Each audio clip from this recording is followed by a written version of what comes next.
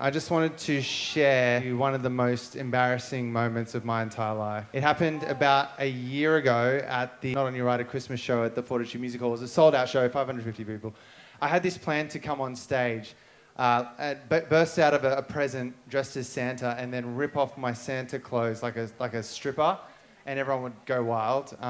But what I didn't realize is as I was ready to go on stage, Patience and Mark Gibbons had went around and put extra sticky tape on my pants. And I'll just play you what happened. This is what happened last year. Mr. Aimon.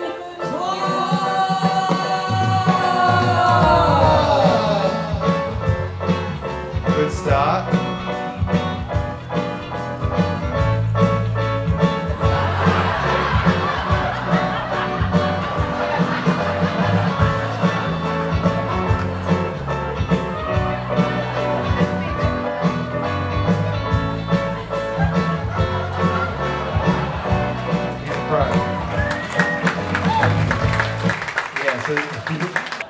And finally get some closure if everyone's into it. Okay.